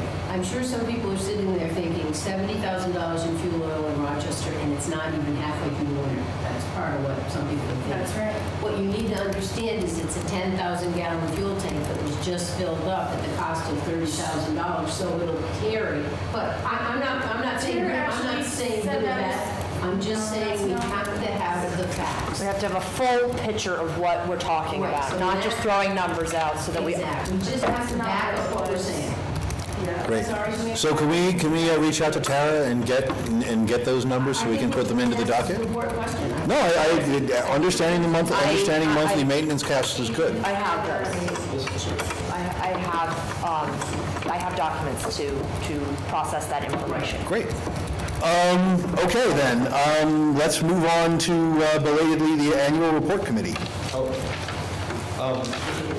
How you guys doing down there? This is how I work, not with projections or anything like that. So we take it, speak for this committee. I don't think we've actually ever met, but we have talked. We should talk more the other morning. Yeah. We have two directives. One is clarity, that this is a clearer report. They understand everything they're looking at and what it means. And the second is education, that we inform the people. This should be a booklet that they can open up and they're going to learn about things like that the SU budget is voted on in late December, early January. These are open meetings that you can go to. The SU meeting a SPED budget is usually voted out at the same time. These are things that I never knew before I joined the school board, and we must educate our policy. I feel like the first thing is that when they open the book, there should be a big notice here saying the numbers we are voting on are on these color-coded pages. The numbers we are voting on are on the red pages, or the red pages like that. The yellow pages are budgets, numbers that are already been voted on and are set. So some That would very, be the SU, stuff like a that. very user-friendly. Absolutely, but right at the beginning, it should not start with a warning. I think it should start with an explanation. I think it should also have a table of contents, page numbers, so that, because I remember last time, we have. Not in Well, that one has one. No, it does, but. A better one. I would even rewrite them, because they're a little confusing to me. Right, just try to make it a lot more user-friendly, to really help the layperson to be able to really understand what they're looking at, and what they're looking for when they're trying to read this. So every page, and I've taken a lot of this from what I remember of what you said, Rob, every page says what it is beyond just, tuition projections. What does this mean? This is what we pay for each of these students to go to another school in this area. Students can go to any school they want. All this kind of educational information that I've learned over this time. Where I need help, and I think it's probably sitting down with Tara or Amy, is some of these pages where we're talking about percentages. This is Tara provides that Unified page. District Revenue Budget. And it's all the percentages and where things come from and what is it. And But you want an explanation. yeah. These pages are deaf Okay. for us, and they need to come out. Now, obviously, we break down, we want to put in description of what happens. We want to put in a description so that we know when it says, board treasurer, there's a big one here that's like a big, huge number. And it's like, these are all the main teacher salaries. It doesn't say that. It's just a big number that suddenly says regular ed instruction. Right. So this is the kind of thing we want to put in here. Again, this page, the Rochester-Stockbridge University estimated tax rate. It's just good to put a little explanation on it. We need a glossary. I think probably a glossary. It can't hurt. It can't hurt to have more than you need. Great. The last thing I think that would be very useful of this is that when you turn, I think there should be a clear demarcation that we are now into the supervisory union amounts, and there should be a title page that says, from here on in, we're dealing with different stuff. And it's already voted on. What? Like, And it's all right. Well, already- that's going to be in a whole introduction to the supervisory union budget when it's voted on. Who votes on it? Because I never heard about a full board. I think you ought to put the statute in there that basically tells people how it needs to be voted. I think that'd be useful, just so they know that. But then also, more than the statute, put it in normal language. So here's the other part. I think we should have a map at the beginning of the SU that actually shows what other schools are part of our district, Cool. because I bet a lot of people don't know. Yep. And a lot of people have no idea what other schools are involved. And then when you have these percentages, FB, FBUD, GHUD, whatever, they'll actually know what schools those are talking about. Okay? That's a great idea. Then, I don't know, that's right, this was added. I don't know why I wrote Valentine.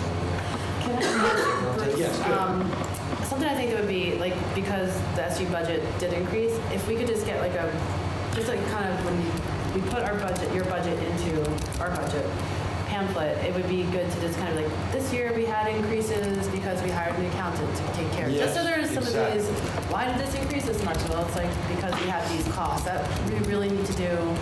We need really to spend the money so we are more efficient in our work at the central office. I just think something as simple as that, to let them know like why that number went up. Also, because I know this was confusing to me last night, is suddenly we're seeing 4.6% increase in the supervisory union budget, 9% increase or almost 9% increase in the sped budget, but then we're only asking for a tuition hike of 3%. I mean, that's the kind of thing I'm going to notice and wonder, wait, how is that possible? And I think we need to make sure, and this will be the proofing of this once I have this sort of marked up. Now, one of the problems I see with this is that already these pages are pretty dense, and if we're putting text on top of them, I'm not sure how just the layout of it's going to work. Maybe we're going to have extra pages. Well, I don't know if you can do this, so I was going to say my notes, everything you're asking for, I had all written out, and like that's what we have when we build a budget, and we're happy to put that in there so people know. That would be great. But it's on like a 11 by 17. Yeah, exactly. And that's So being generous. Well, I think, and this is it's a design issue that I think maybe if we put extra pages in, that will help, but I do think you really need stuff that's right on the page, which means, we may have to send requests for some of these budgets to be slightly altered, or, I don't know how small they can be before, maybe we'll know we have this much room for extra text on the SU page because we can get it, it's still readable. Well, I think the big thing that, in my experience, has always been that most every budget book is a last-minute thing from getting stuff from the business office in the past. It's always been, dated a few years ago, that was, but, so I think the big thing is what we need to figure out, and you can think about, we need to tell Tara, you need to give us the information on these dates, Now that these two budgets have been approved, we can start building our book around those budgets and figure that out. And I think we'd love if somebody would donate some. I've done some design work. Oh, this is one thing I was going to request from you two. Could you request from your teachers pictures? Oh, we have tons of pictures. Yeah, just to start sending me, like maybe edit and send me some great pictures for the cover again, because I'm happy to do the cover again. But I do think layout-wise, what I'm hoping is that my goal is by next meeting, we would want by the next, not the special meeting, the February meeting, we would have a layout of this, even in rough pages, and then we figure out how we design it. Because our meetings in May, early May, right? Yeah. Right. So you go to 9. Yeah. So we're looking for this to be mid-April, this to be fully designed by mid-April, correct? Well, no, it has to be, it has to go out, what, 2 weeks beforehand or 10 days? It has to be 10 days. minimum. Remember, we Well, I think said it's some always people benefits. don't get their mail that Well, I also think it benefits us to We should get it out as soon as possible. I think Right. You had a, I think it's a window on both ends. Okay. you had the sheet that Tara gave you about what they were doing, and they Oh, had. yeah, I've got that, yeah. No, I'm just, this is how I work. I just- Ethan, let me ask you another question. Are you wedded to pictures? Because I've seen annual reports that look really neat when you have a student art, when kids actually. Oh, I'm happy with that. I mean, we did pictures last year, and it was all about the unification of the two groups together. I would love to cover this whole thing with student art, even the back. So that might be an option. on the Sure, picture. sure, absolutely, and be creative that way. We leave that up to Wendy and I, is that okay for us? to Sure, come up with these? sure. Yeah, decide what you want. I mean, I'll do Could you some both? final editing of that. Can do a combination, if that makes sense. We're good, but I think that achieves, Okay, that sounds really great. Okay. I don't have any further Yeah. direction for you. That's what you're looking at. something with. Peggy, She's been in my dreams. Reading, I want kids reading. Reading, right, Rich. I'm ordering that, please. He wants. Oh, and those graphics you showed last night, that, You should use them. yeah, you should have them in the report somewhere. And they'll be better by Yeah. the time we get to. Yeah, like. There you go. So, Yeah, once you definitely, put it bar graphs, pie graphs, anything like that we can use are so much easier to look at than columns of numbers. So any place, Bruce, and I would just encourage any place we think, Amy, any place you look at a budget and you think, we could do a pie chart. Pie chart for the supervisory union, who's putting in how much money, see how much Bethel is, see how small our little part is. That would be a very good visual. I think that's really great. Are It'll give you us a, creating the pie chart or are you asking for the pie chart? I'm saying do it now. That's a Bruce, that would be a. Yeah, no, That's right, I mean, that's something Tara could whip Just you're up. saying, as we're going through stuff, if we think that this, if Yes. there's data that we feel could be Visualized. visualized better, then let's try to go down that avenue and get that Absolutely. information. There's a pie chart that your financial software will do once you put your budget together and you define your groups and show you what percentage of your budget is direct instruction, what's administration, what's I facility. think this is so useful. That would be great. So useful. That would be great. That would be so useful. I really want this, my standard is nothing less than a model of what I was gonna say, annual make reports it should be. that way, yeah. Yeah, that's great. And then, you know, that other people sort of go, what? That's an annual report? It should look nothing like this. And it should be visual and engaging and frankly, and they should leave educated, better educated, which will make our job so much easier. I think that's Yay, great. Ethan. Yeah, that's a You great go. idea. It's wonderful. And maybe even get excited about our schools. Perish for this. Okay. And in 6 minutes, just so you know. All right. 9 point. Oh, sorry. You can go to 9.3. We were table, we didn't. Yep. Okay. Yeah, she didn't What show was up. 9.3? It was It was one one planet and We're nowhere near building there. space. Yeah, we're nowhere near to making those decisions. And I did chat with Carrie about what our intention was in that report versus how it might come across, so I told her one I plan. think that probably settled it for her. Okay. 9.4. 9.4 generator. Okay. Good. Deepka. Is that how you say his name? Or her name? Sorry. Deepka? Or how do you say the person's name? Generator file. The person that's giving us the generator. So I don't really Oh. have the contacts, and the contacts arranging the deal. So, Okay. This would be dangerous. the community member, Caitlin, who was here, I think, 2 months ago, last time in November. Sorry, can I just Yes. for a second? I want to pass the chocolate pie again. I think we just ripped them all. It was a long meeting last night. Okay, so Okay, so she has been working, communicating, and basically the generator has been inspected, it's bigger than what we would need, and the person who's selling it is asking for $6,900 for it. What are my next And how much, we have to hire somebody to install it? Right, which I don't know what that, I would have to look back on that. Do we know the condition of it? Is it new? How old is It's been it? inspected and only used for 1 year. Is it propane? Is this the, This is from Caitlin. It's the one that was at Stony. right, but there was also, I got an email that I assumed was the same generator from a woman named Dietka Fowler, And it might be. saying an 8.5 kilowatt thing that she doesn't, that they decided not to go the LP route at all, so they want to donate it or sell it at a low price. So it must be LP. Yeah, No, this is from Stephen B. okay. Average rating is an 8 kilowatt generator. 8 or 80? 80. Okay, because this is an 8.5 kilowatt home generator. So that, yeah. Almost 10 times.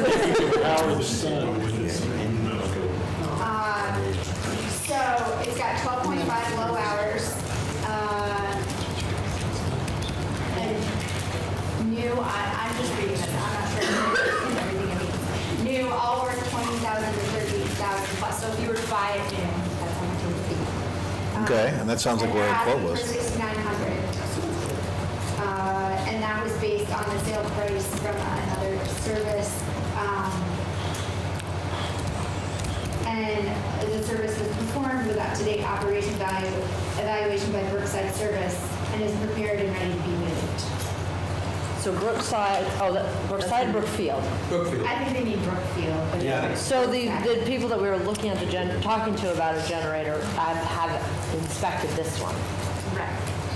and have given it a Thumbs up. Right. Okay. Are you going to try to find somebody that can inspect it before you, I mean, if you were to buy it, ask for inspect the it before you Brookfield buy it? report of what? Give you some Yeah. feedback on whether it's worth that? Yeah. Like Well, I mean- the guy that used to do the maintenance here, or helped us with all the problems. Jim Shands? Yeah, that guy. I could see if he could take a look at it. I think we also would want to make sure that whatever we buy can actually fit into the electrical system. In my very previous lives, the school bought a generator, got it to the school, the generator passed inspection, all that stuff was good. Only, I can't explain this, I can just tell you what happened. The electrical system in the building could not receive the generator. That would be good to know. Yeah.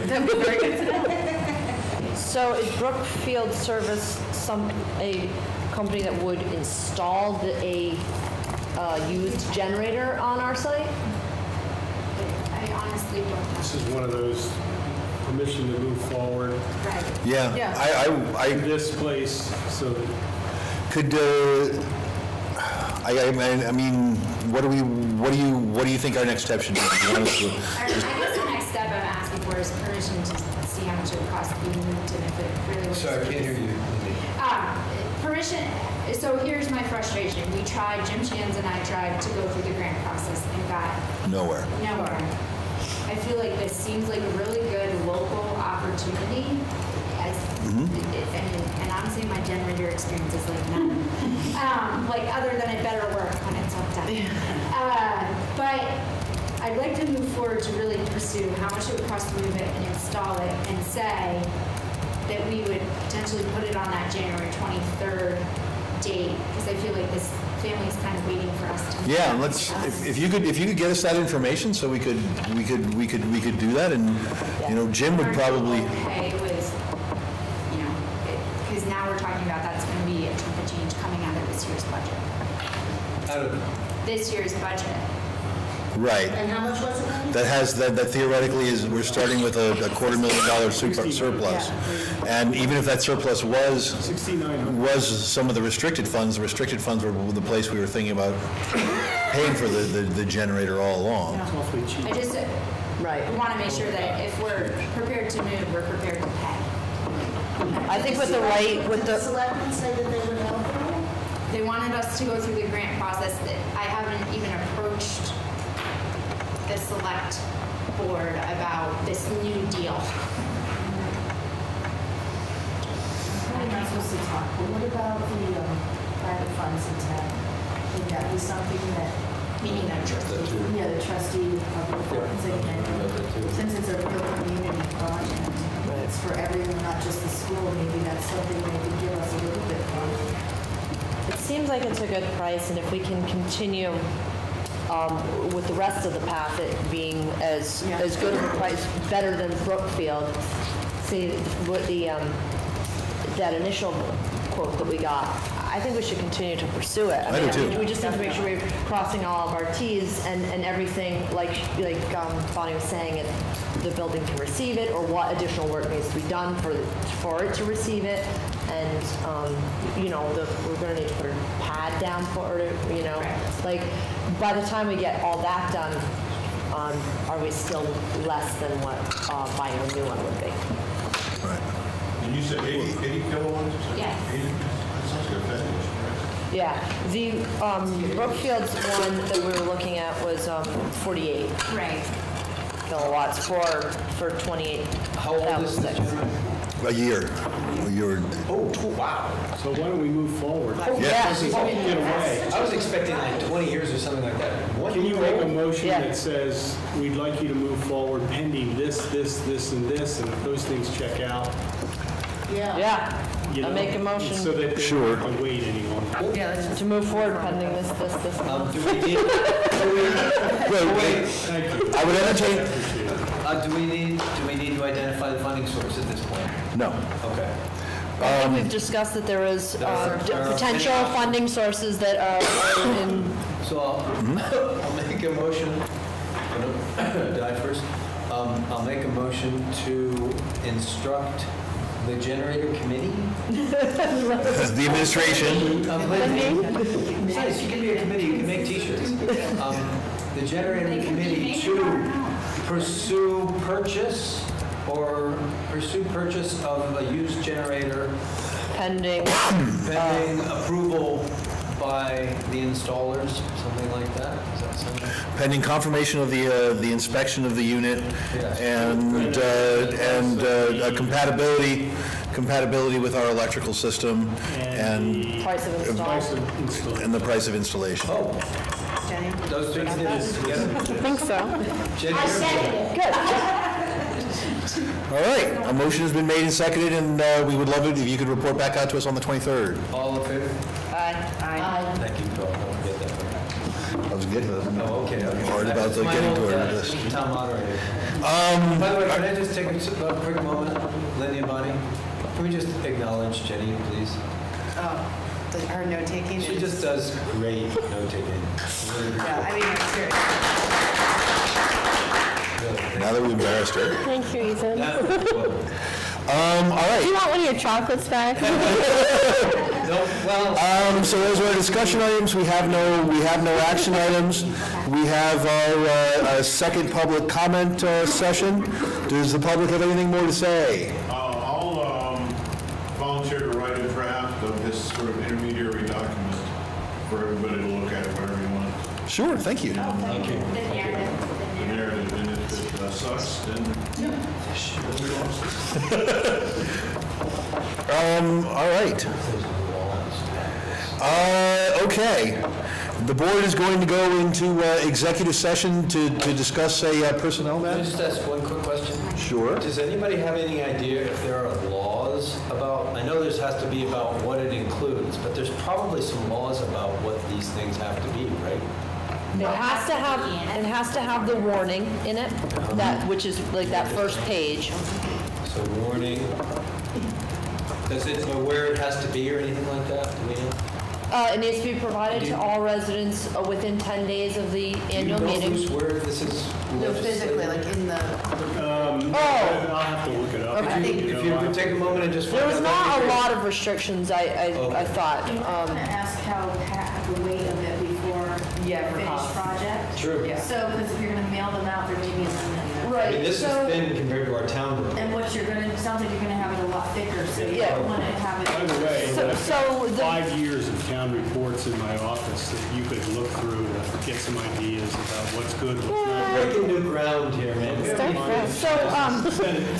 Secretary of State, the Vermont Secretary of State is the person that manages all that kind of stuff.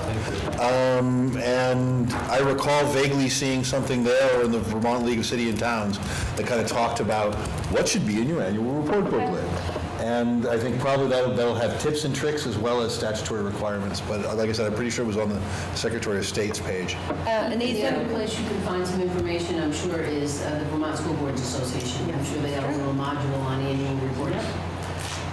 And to Joanne's point about the weight of it, Yes. I believe you have a copy of this from previous years, which is basically the receipt of what it costs to send it out. And this was not that report, this was the report before it in 18. And it was 0.2545 pounds. And they sent out 700 pieces. The total weight of all that we sent was 171 pounds, and it was $210. Thank you, that was. Just so you know that it We you might know. check with the town and And see that was what probably they black pay, and white. what theirs weigh. 'cause This they're- has nothing to do with the printing. This was the cost of mail. Just mailing. Correct. This is not the cost of the Spalding to print it. I have that's separate. This is Just the cost of strictly mailing it. the actual mailing of it. There is, of course, the additional bulk postal permit we have to make sure is up to date, or it's annual, you have to renew it. Which also, I think, answers your question about, I thank you, PTO. Oh, man. Okay. All right.